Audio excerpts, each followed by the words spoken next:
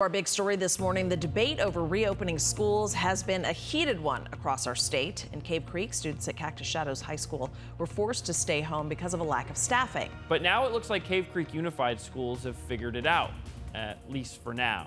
Team 12's Jen Wahl is live in Cave Creek for us right now. And Jen, what can parents out there expect to see this week? Yeah, good morning to you guys. So one more day of quiet classrooms here at Cactus Shadows High School, as well as an empty parking lot. But after that back and forth over the return to classes in person here at Cactus Shadows High School, students are expected to return in person tomorrow. Now, as for today, well, they will continue to follow their distance learning model. That's all according to this Facebook post from the school principal shared yesterday. Now, even though students can return to in-person classes tomorrow, it does appear there could be some modifications. Now, the post says tomorrow students will go to classes with all available teachers and substitutes. If coverage is not available for a classroom, Principal Tony Vining posted that the students will go to supervised areas to finish work given by the absent teacher.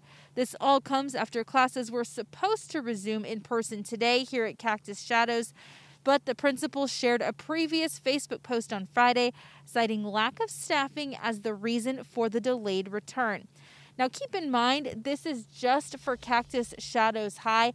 Other Cave Creek Unified School District schools are expected to return in person on schedule today. Stay with 12 News for updates. For now, we're live in Cave Creek. Jen Wahl, Today in AZ. All right, Jen, and Cave Creek schools are not the only ones reopening this week. The Higley Unified School District, students will be back in the classroom over there beginning today. Obviously, with the school year beginning, safety is a top priority. The school will have daily health screenings. Students and staff are required to wear masks, and physical distancing measures are in place. J.O. Combs schools will also reopen today, we're told.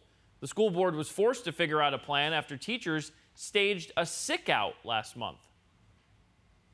Well, ASU is off to a rough start with a spike in confirmed cases. New numbers show there are more than 800 confirmed COVID-19 patients. More than 200 students are currently in isolation. Something to note, though, ASU does have more than 74,000 students.